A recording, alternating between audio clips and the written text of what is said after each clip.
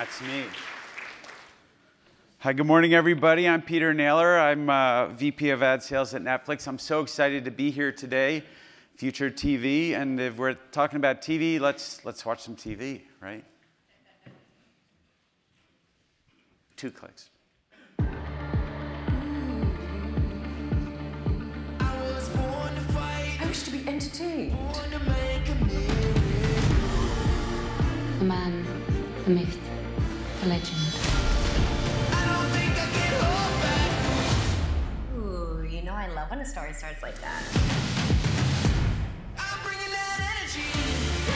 You know what you must do? Take action. We have to show them that we're not just loser wannabes.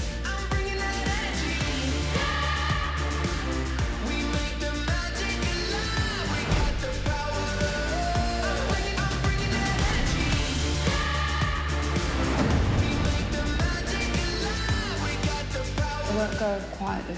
I'll battle till the end. Let's get it started up. Let's get it started up. It's time to play. You have to make the most important decision of your life. This is the level that I have to get to. Their only point is to take me down. Jumping in and I know that this time, I don't think I can hold back. Movie beauty montage! Start it up right now.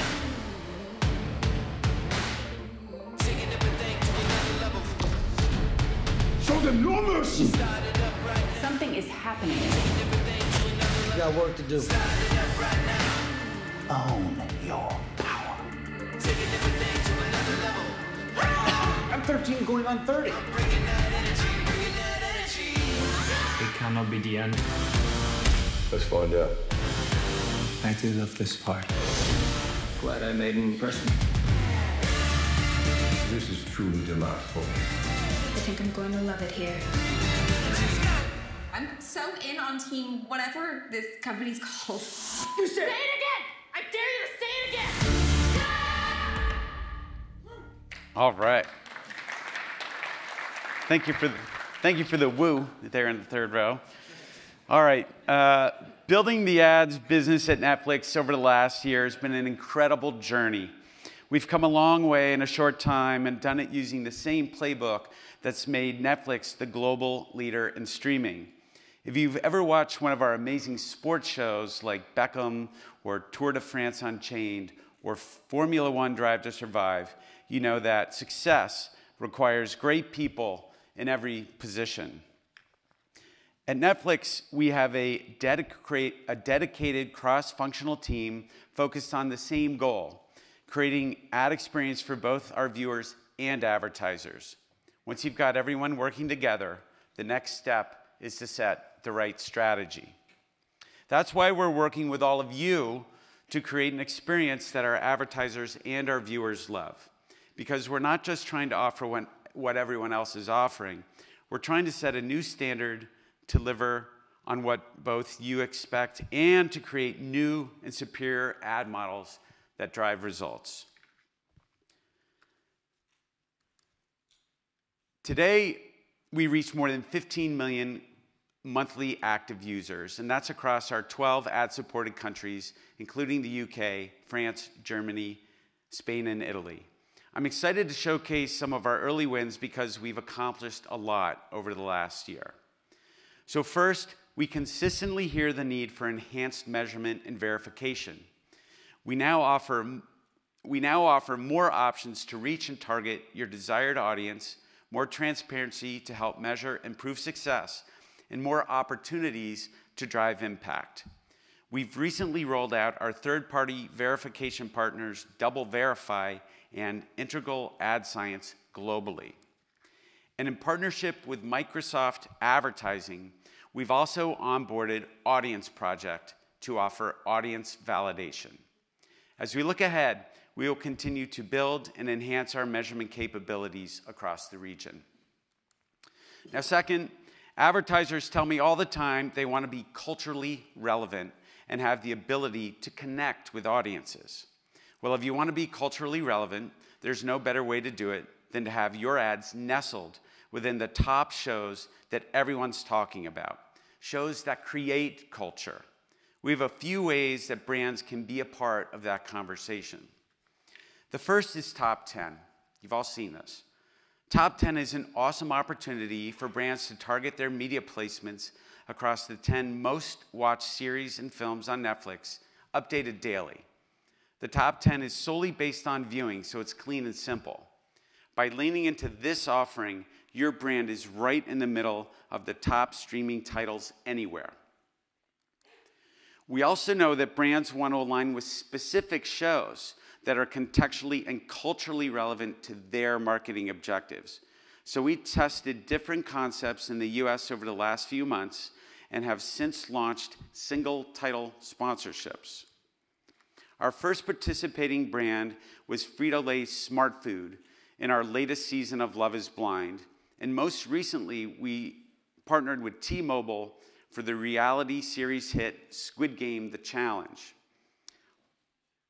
Coming up, we're excited to have L'Oreal and Lancôme title the US for the second part of our highly anticipated final season of The Crown. Let's take a look at The Crown, and it's coming next week.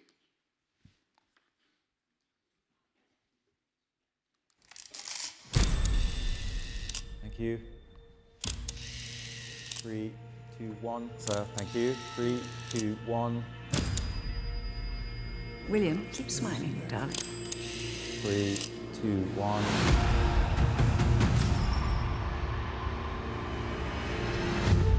Having reviewed the data, the pollsters have now presented their findings. Asked if the royal family were out of touch with ordinary people, 53% said yes. Asked if they were wasteful of public money, they lacked compassion, 62% said yes. 69% said yes. The Prime Minister has a new nickname, King Tony. We must change not just the politics of this country, but the soul of this country.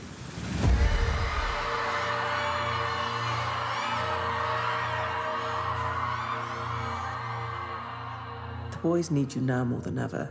I'm afraid we don't do fathers and sons very well in this family. Perhaps you don't like to be reminded how we got to this point.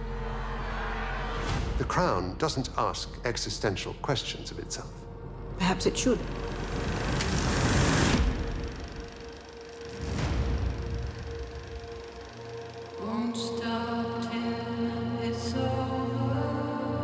Perhaps now is the time. This is what we expect to be the longest-serving monarch in history. People will want to celebrate your reign and mark the end of an era. But what about the life I put aside? The woman I put aside when I became queen?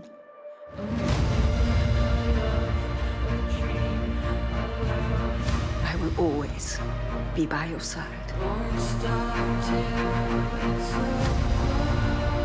When fate summons, even monarchs must obey.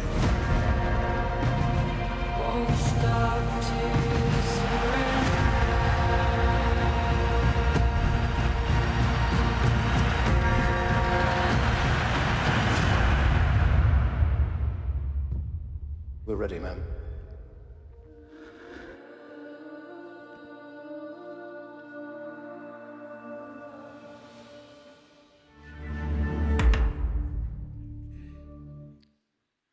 All right, I got a in the front row, not a woo.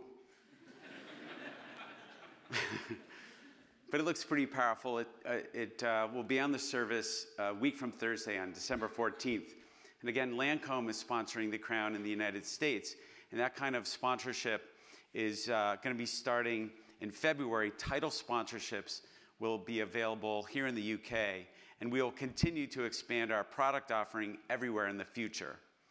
So finally, marketers understand that viewers have ripped up the old playbook and are watching TV in a new way, the way they want to watch.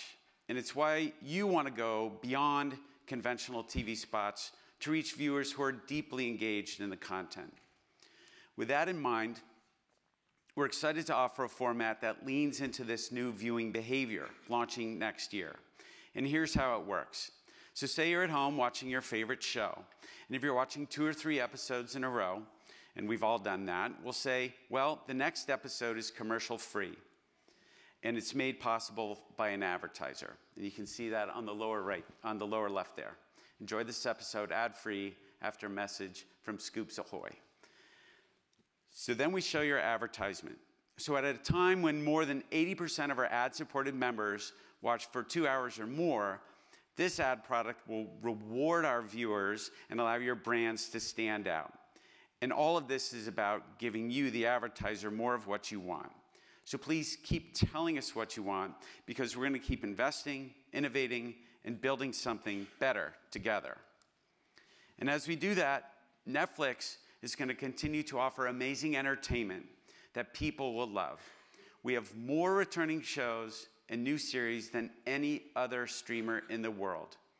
In the coming months, members will be able to enjoy highly anticipated films like Maestro, starring Bradley Cooper and Carey Mulligan, Rebel Moon from Zack Snyder. We have new scripted series like Three Body Problem from the creators of Game of Thrones, and Guy Ritchie's The Gentleman. We also have the return of fan favorites that really don't need an introduction, like Bridgerton, Emily in Paris, and Drive to Survive. We're also committed to bringing our members and our advertisers new and exciting live experiences. Just last month, we hosted our first live sports event, the Netflix Cup. This combined two of our biggest hits in sports over the last couple of years, Drive to Survive and Full Swing. It was really exciting that we partnered with advertisers, with T-Mobile, Nespresso, American Express, and Visit Morocco to bring this entire experience to life for our viewers in a very fun and new way.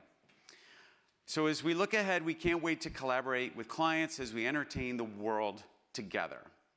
And now, with the remainder of my time, I'd like to welcome Nicola Lewis, who is the CEO of Finecast, to join me on stage. All right, hello. Hi.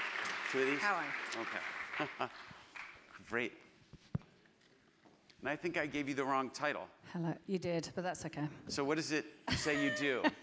I was the CEO of Finecast, and I'm now the Chief Solutions Officer of Group M Nexus, which encapsulates Finecast, advanced TV, integrated commerce, advanced digital out of home. Well, that sounds like a lot.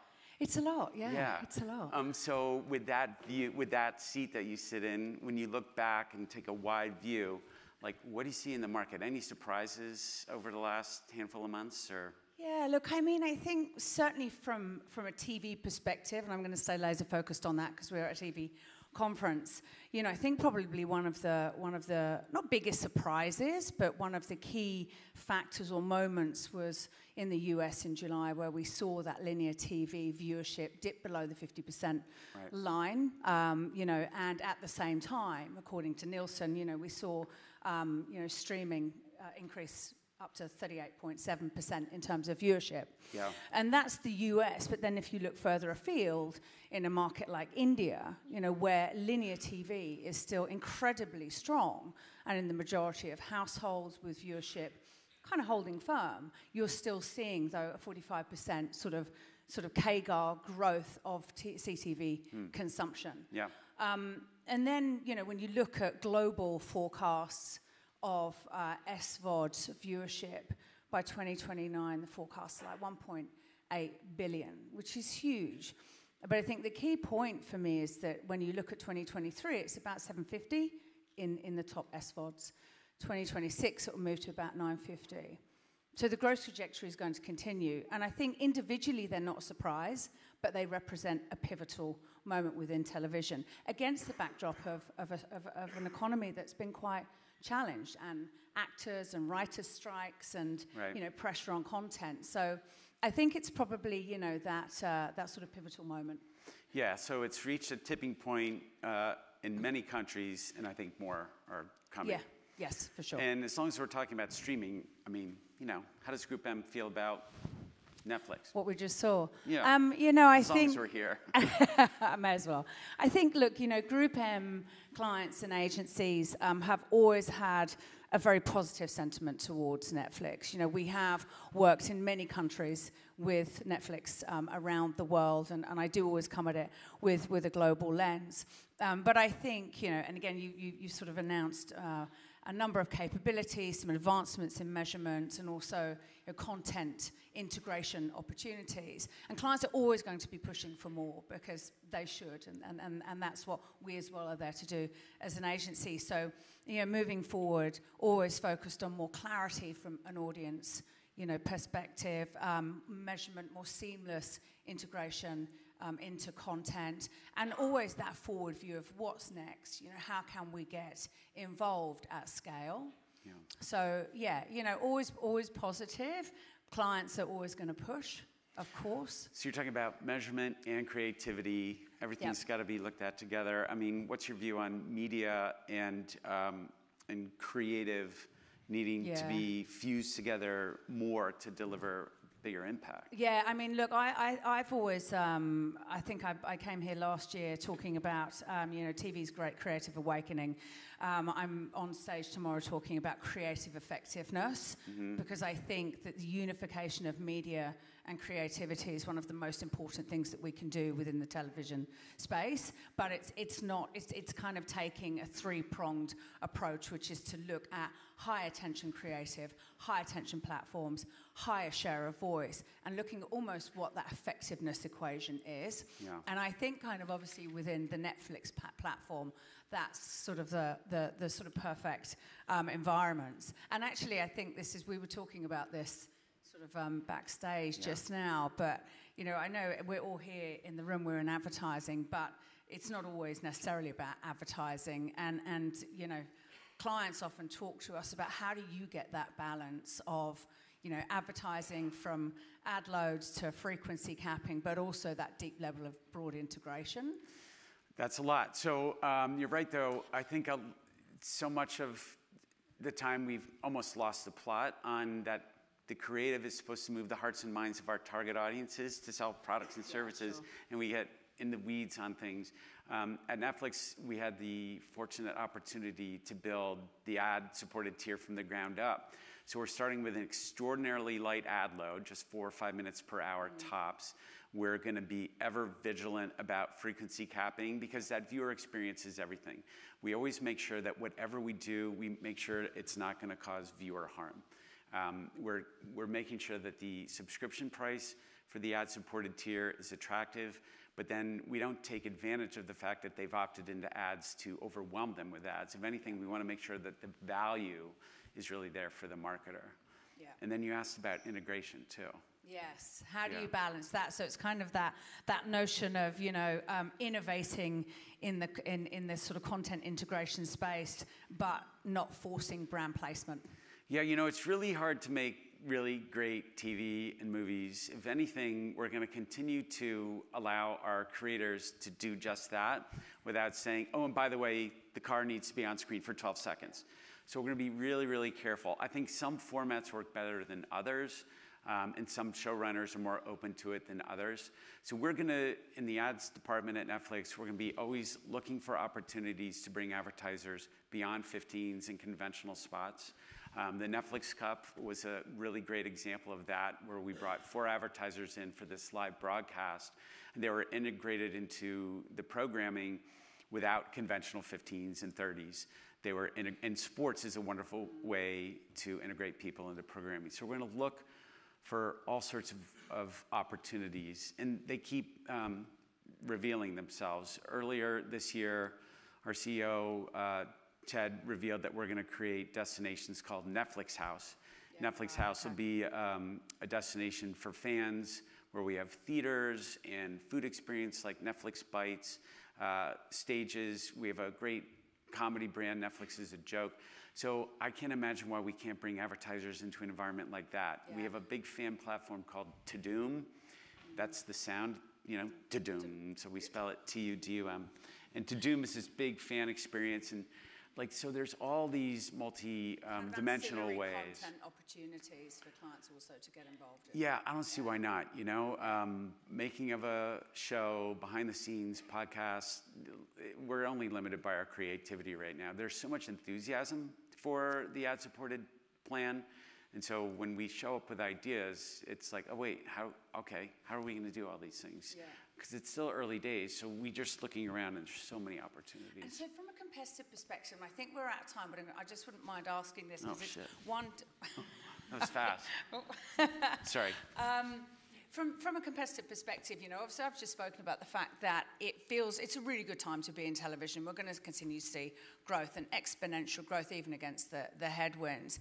But obviously, you know, we do have new players coming out, whether that be Paramount, Prime, Disney+. How do you feel about that competitively? Like, where do you sit competitively? Yeah. How do you maintain that competitive edge? Yeah, I think it's great to have worthy competitors. I think we keep everything going in the right direction, especially when it comes to the viewer experience. I like our position because we've created so much of the streaming paradigm that so many people look at and frankly try to emulate. I think we're going to continue to win on content. We have so much content, movies, original IP. We create content in 50 countries around the world where we're making more content locally in local markets than ever before. And if we've got the content, we will have the audience, and with that, we'll have the opportunity. So I feel like we're in a really wonderful position to compete. I'm proud to be an ads business, because that was the other bit of feedback I got from one buyer, was like, are Netflix actually proud to be an ads business? Yes. Is that a question or a statement? Yes, we're both. Proud to be in the ads business. It's a growth initiative for us. Our mission, quite simply, is to entertain the world. With this new lower tier of subscription, we can entertain more of the world and help marketers achieve their goals. So it's all good. Okay. Right. We're out of time. Thank you, everybody. Thank you.